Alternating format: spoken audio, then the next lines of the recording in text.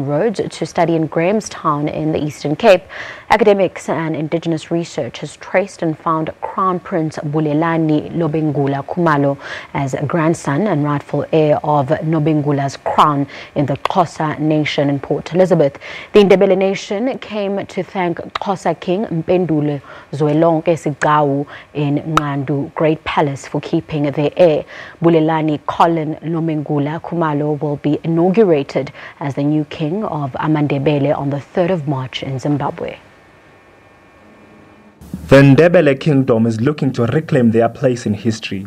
King Lobengula took over the reins in 1870 after the death of his father Mzilikazi in 1868.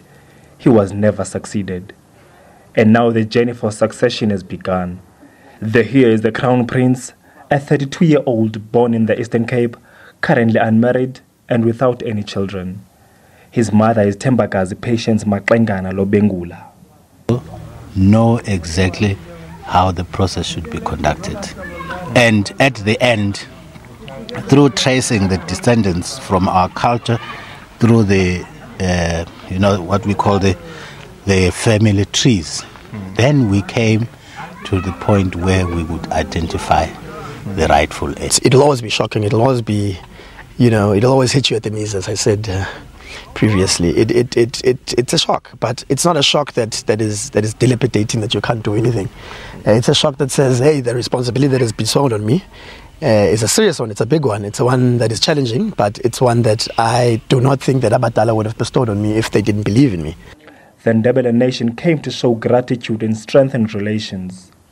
The king says he welcomes the discovery of the descents of Mzilikazi in his area.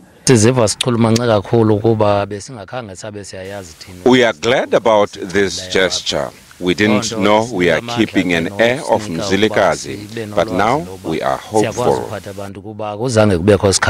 Crown Prince Bulelani Colin Lobengula Khumalo will be coronated and revealed to the Xhosa Nation on the 3rd of March. The ceremony will mark the official resuscitation of the monarch from where the King Lobengula left off in 1893. And the Xhosa King has been invited to be one of the 2 kings that will ordain the Crown Prince. I am Atule Joga for SABC News, Nqandu Great Palace, Willowvale.